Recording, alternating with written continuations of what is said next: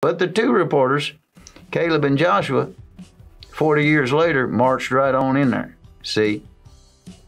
But you and I have to train ourselves to reject anything that is contrary to God's Word. Anything. I believe in miracles. I believe in supernatural. I believe all things are possible. I believe in God.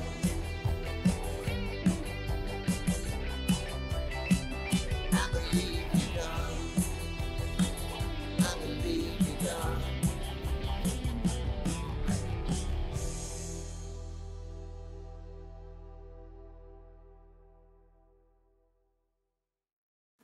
Well, glory to God. Welcome once again to Power of Faith. I'm Pastor Philip Derber with your Family of Faith Victory Church right here in the capital city of Frankfort, Kentucky. And just delighted to be able to share with you the truths of God's Word once again. Luke 1:37 says, "For with God nothing is impossible when you put your trust in God." I'm happy. Hallelujah. I'm a happy preacher. I'm a happy reporter. All this month we've been looking at reporting. See? And I got a good report for you today. Amen. But we want to hear from you. Wherever you're viewing this, just let us know, whatever state, whatever island, whatever nation you may be viewing this from. We're just collecting all this information. It's just rewarding to us knowing that in all these various places in the world, you know, our last count was 38 states. And then, you know, by the time you view this, it may have picked up more than that, but 18 islands and 11 nations. So we're grateful. And we're not trying to see how big we can get. We're trying to see how big you can get in God. And we've been looking at this subject this month on reporting and how you and I live in a world of constant reports. Constant, nonstop. Somebody's reporting this, somebody's reporting that. You know, you go into work and somebody says, "Hey, did you see the news? Hey, did you hear what happened?" And you know, no, I didn't hear what happened. Tell me. And all what somebody's about to say is a report. See, everything's a report, and the word report, the prefix means again, and port means a place of where something comes and goes. You know, an airport, a ship port, so on and so forth. And so when something is made portable, see, then it goes from that place and you can take it with you. Well, words are what make up reports. And certainly they can be in picture form, they can be in video form, they can be in music form, but they all start with words. Words are the basis for reports. And as I've been teaching, not all reports are accurate reports, see? And you and I as believers, as achievers in destiny, we have to know what is right, what is wrong, what is true, what is false, what is evil, what is good. And the Bible says, you know, having their senses exercised to discern both good and evil.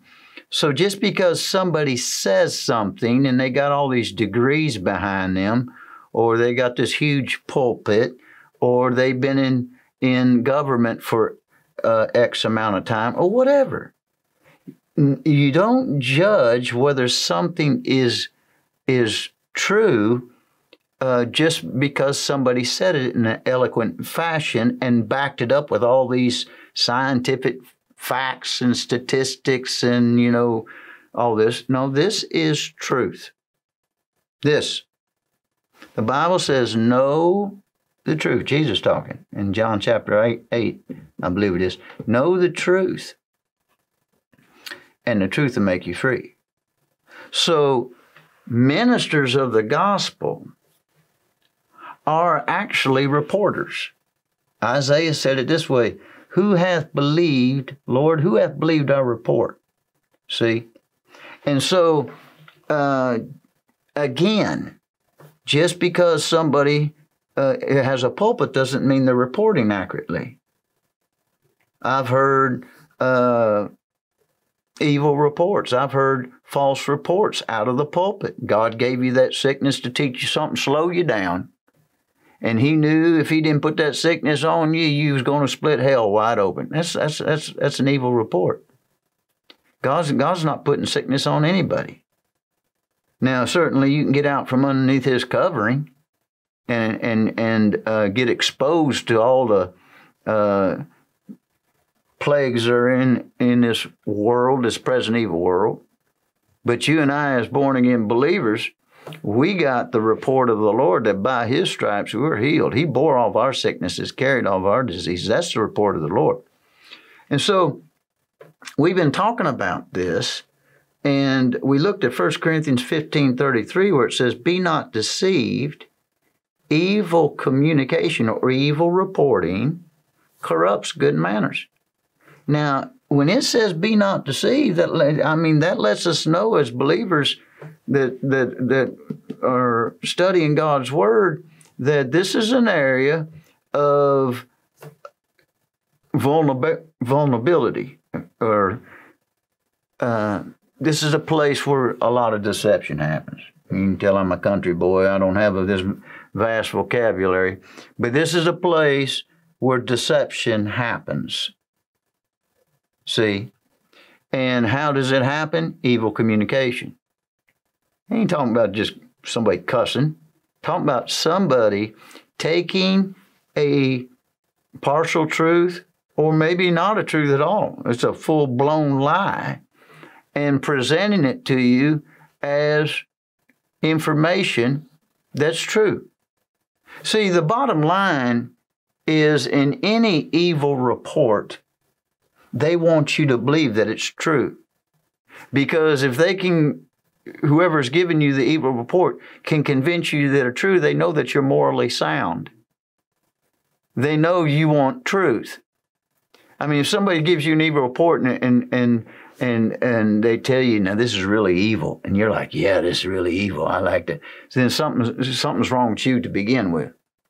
But if they can sell it, if they can wrap it up in truth, see, if they can make it look like, well, after all, this is true, then this is true. Then you have a tendency to be deceived and to buy into it. See. Now, we looked last time together at Hebrews chapter 11, verse 1 and 2, where it says, now faith is the substance of things hoped for. It's the evidence of things not seen. For by it, by faith, the elders obtained a good report. And I was bringing out to you that a good report a lot of times is based on not seen evidence. So that lets us know evidence that you can see that's factual cannot be, in God's eyes, always a true good report. Even though the doctor's diagnosis, even though the what happened there at work with the you were overlooked at the job or whatever. See, even though these different things can be presented to you, that is not the final word. See, with God, nothing is impossible. And we looked at, and I'm doing a little review, we looked at, and you can go on our website, and you can see these past teachings if you want to put them all together, or go to our Roku channel or wherever social media that you're viewing this on, and you can listen to them all in a row. See, and they really come together in more than just the half hour we have together. And we looked at how Moses sent the 12 spies in. And when they came back, they all agreed. They all said, yeah, that's a good land. Flows with milk and honey. Look at the fruit here. And so it all started out, everybody's reporting the same. But then 10 of them brought up a report, and they said, but nevertheless, we can't do this. See? Well, why couldn't they? Because it's going to take faith, and it's going to take God helping them to do what God said God had provided for them. And so what do? They start reporting fear. They start reporting doubt. They start reporting unbelief. They start reporting we can't. See? Instead of Caleb and Joshua saying, let us go up at once. And the Bible says in verse 32, this is what your Bible says now, and they brought up an evil report. Now, were there giants in the land? Yes. Were these cities fortified and so on and so forth? Yes. But they factored out what God had said. They said partial. Boy, that's the problem with a lot of reporters in the pulpit. They'll tell you part of God's good news. They'll report part of it. In other words, most preachers will report that Jesus died on the cross for your sins and that he's raised from the dead 3 days later. No, that's true. That's a true report. But don't leave out that he went to the whipping post. Don't leave out that he became a curse to redeem us from the curse. Don't leave out that he became poor that we through his poverty could be made rich. Don't leave that part out, or you're not reporting the full story. You're just reporting the part that you choose for people to hear. God put the rest of it in his word for the full report to be heard. See? You go to a crime scene and, let's say, not a crime scene, let's say a car wreck at the main intersection where people are walking around, and the police come on there and they start asking the eyewitnesses what they saw. And, it was the red car's fault. No, it was the black car's fault. Well, that white car was going faster than it should have. And you got all these different views on how they saw that accident occur in a matter of seconds. Well, aren't you glad that we have God's view on how our lives are supposed to be lived? But you and I have to get into this.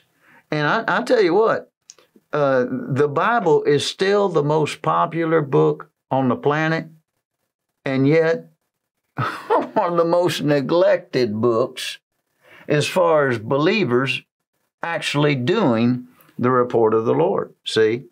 So Hebrews chapter 11 says that by faith the elders obtained a good report.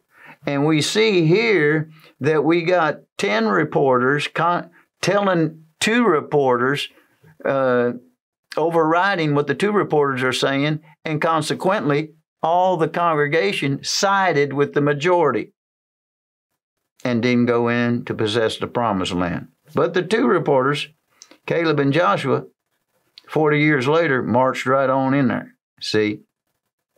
But you and I have to train ourselves to reject anything that is contrary to God's word. Anything.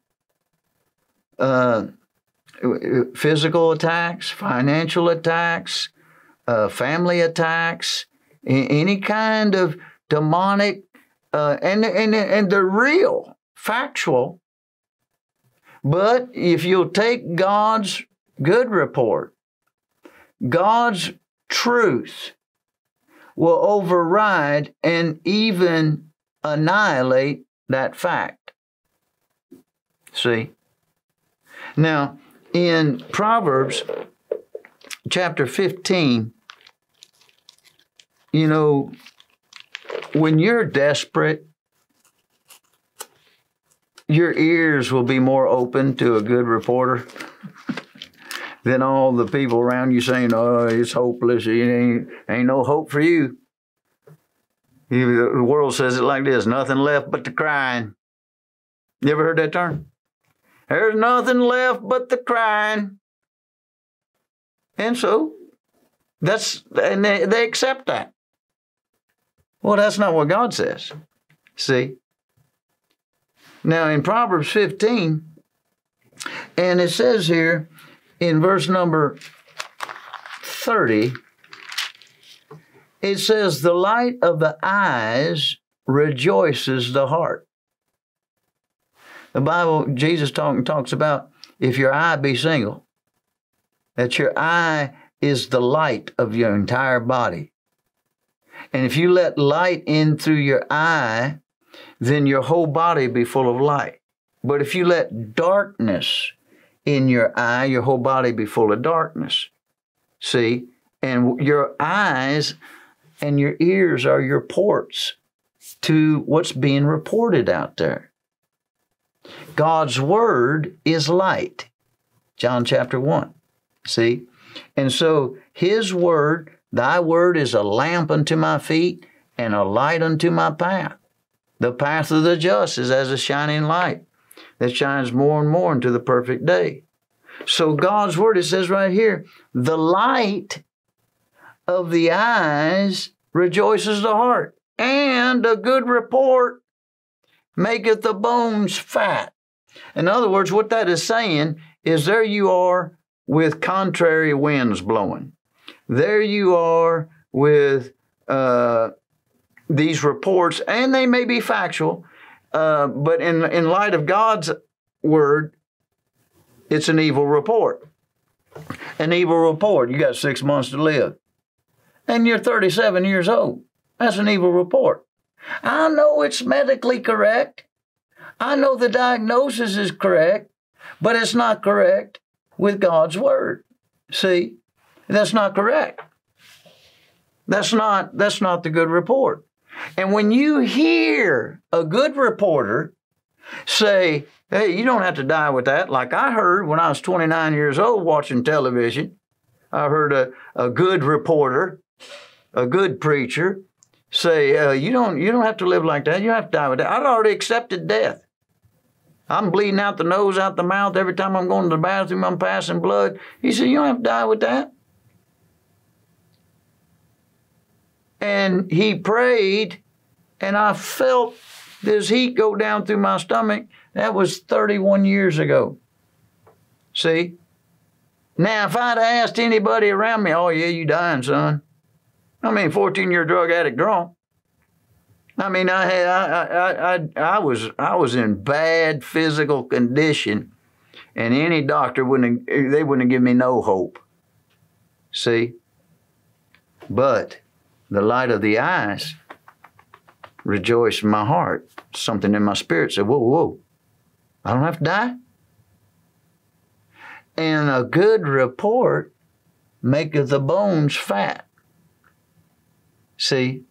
Makes the bones fat. That word fat is where we get the word anointing. See?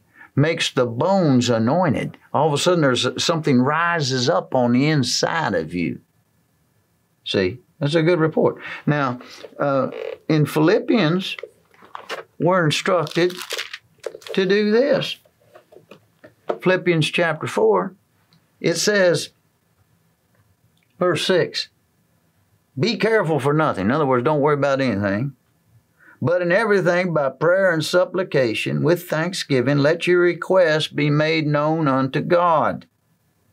And the peace, and the peace, and the peace of God, which passes all understanding, shall keep your hearts and minds through Christ Jesus. I'm talking to somebody right now. You've been, just can't sleep. You're just totally worried and concerned about your family situation. See? And God needs you. His hand going to work mightily in your family, but He needs you to get out of that worry and get out of that anxiety and get over on the good report. Quit thinking about, oh my, they're going to die in a car wreck. Oh my, she's going to get pregnant. Oh my, they're going to OD. Oh my, they're going to kill themselves. Oh my, we're going to lose our house. Oh my, oh, there went the car. Oh my, how are we going to get food? All that. The true report. I know it can be difficult. This is where faith comes in. See? And that's why we have the prayer line. You call somebody on the prayer line, and I'm talking to somebody that you're just wringing your hands, and I mean you've been really concerned. And the beauty of a prayer line is this: your emotions are caught up in the battle you're in. The prayer minister is not. Even though they have been through battles themselves, and you can tell them the pressure and your prayer request and need that you need prayer for, their emotions, especially if they don't know you, they are not directly involved. Even though they're in the body of Christ, so on and so forth, your emotions are. So when that's the beauty. That's the beauty of prayer, see. That's the beauty. If any two shall agree as touching anything, they'll have it, see. And there are times in our lives where prayer is necessary to get help from others from their spiritual walk with God. 502-597-4357. Or you can email it at help@faithvictorychurch.us. Now watch this. Be careful for nothing, but in everything by prayer and supplication with thanksgiving, let your requests be made known unto God, and the peace of God, which passes all understanding, shall keep your hearts and minds through Christ Jesus. Finally, brethren, whatsoever things are, true. You have to take the report you're getting and compare it to this is truth. And if that's what's true, this is what you think on. Whatsoever things are true, whatsoever things are honest. Talk about the report. Whatsoever things are just, whatsoever things are pure, whatsoever things are lovely, whatsoever things are of a good report. If there be any virtue, if there be any praise, think on these things. Think on what's true. Think on the good report. No. And the devil trying to overwhelm you with the evil report. And again, the evil report can have physical, factual evidence. But God's word, faith, is the substance of things hoped for, the evidence of things not seen. The true report is right in here. See? So, I am giving you a true report of God's healing. I'm giving you a report of God's blessing. I'm reporting to you that God has good things for you. But see, you have to receive the report of the Lord and not, remember what I said about what Jesus was talking, take heed how you hear. Don't be sitting there saying, well, that's easy for a preacher to say. I tell you what, he ain't never had been through nothing like what we've been through. Oh, really? You don't know what I've been through. See, we went from giving away everything and having nothing to standing on God's good report and watching God bless our lives. See? And God wants to bless your life. Call. I know you're sitting there. I can see you sitting at your table. And you're sitting there and you're just wanting to believe what I'm saying, that your situation can turn around. I'm telling you, as a good reporter of God, God sent me to you today for that situation to turn around. Call the prayer line, 502-597-4357. And then once you pray with the prayer minister, think on the good report. Think on that. Nope, I'm the healed. Glory be to God. No, I'm debt-free, living in abundance. Hallelujah. Nope, all my family serves the Lord. Glory be to God. On and on and on.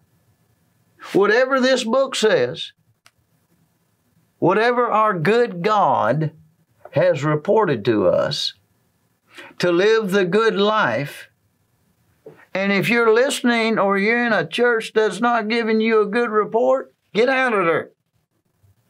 Get in a place where the Word of God is being preached, it's being reported correctly. See, it'll totally transform your life. Be not deceived. Evil reporting corrupts good manners. Good reporting will have your manners without corruption. You'll get rid of the corruption that's trying to steal, kill, and destroy your life. See? Well, our time has gotten away from us today. And be sure to tune in and let us know where you're viewing this from. Ecclesiastes chapter 8, verse 4 says this. Yeah, you know what it says. Where the word of a king is, there is power. Be a blessing. The Power of Faith programs are available on YouTube 24/7, so you can watch from anywhere at any time. Search for Power of Faith on YouTube or go to youtube.com/Power of Faith.